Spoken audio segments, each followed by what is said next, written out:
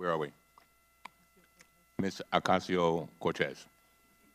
Thank you, Mr. Chair. Mr. Cohen, I'd like to quickly pick up on some previous lines of questioning before getting into my own, so I may go a little quickly to get it all in 5 minutes. First, my colleague from Vermont had asked you several questions about AMI, the parent company of the National Enquirer. And in that, you mentioned a treasure trove, a quote, treasure trove of documents in David Pecker's office relating to information assembled from all these catch-and-kill operations against people who potentially had damaging information on the president. You also mentioned that the president was very concerned about the whereabouts of these documents and who possessed them. Does that treasure trove of documents still exist? I don't know. I had asked David Pecker for them. So you would say the person who knows the whereabouts of these documents would be David Pecker? David Pecker, Barry Levine, or Dylan Howard. Okay, thank you. Secondly, I want to ask a little bit about your conversation with my colleague from Missouri about asset inflation. To your knowledge, did the president ever provide inflated assets to an insurance company? Yes. Who else knows that the president did this? Alan Weisselberg, Ron Lieberman, and Matthew Calamari. And where would the committee find more information on this? Do you think we need to review his financial statements and his tax returns in order to compare them? Yes, and you'd find it at the Trump org. Thank you very much. The last thing here, the Trump Golf Organization currently has a golf course in my home borough of the Bronx, Trump Links. I drive past it every day, going between the Bronx and Queens. In fact, the Washington Post reported on the Trump Links Bronx course in an article entitled, "Taxpayers Built This New York Golf Course and Trump Reaps the Rewards."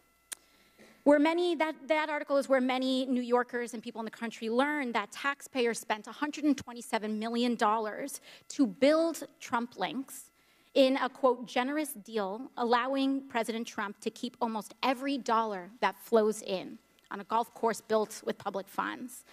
And this doesn't seem to be the only time the president has benefited at the expense of the public. Mr. Cohen, I want to ask you about your assertion that the president may have improperly devalued his assets to avoid paying taxes. According to an August 21st, 2016 report by the Washington Post, while the president claimed in financial disclosure forms that Trump National Golf Club in Jupiter, Florida, was worth more than $50 million, he had reported otherwise to local tax authorities that the course was worth, quote, no more than $5 million. Mr. Cohen, do you know whether this specific report is accurate? It's identical to what he did at Trump National Golf Club at Briarcliff Manor. Do you know, to your knowledge, was the president interested in reducing his local real estate bills, tax bills? Yes. And how did he do that? What you do is you deflate the value of the asset, and then you put in a request to the tax department for a deduction. Thank you. Now, in October 2018, the New York Times revealed that, quote, President Trump participated in dubious tax schemes during the 1990s, including instances of outright fraud that greatly increased the fortune he received from his parents.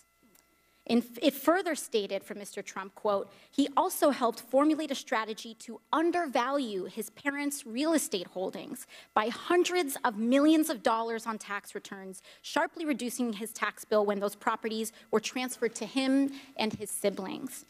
Mr. Cohen, do you know whether that specific report is accurate? I don't. I wasn't there in 1990s. Who would know the answer to those questions? Alan Weisselberg. And would it help for the committee to obtain federal and state tax returns from the president and his company to address that discrepancy? I believe so. Thank you very much. I yield the rest of my time to the chair.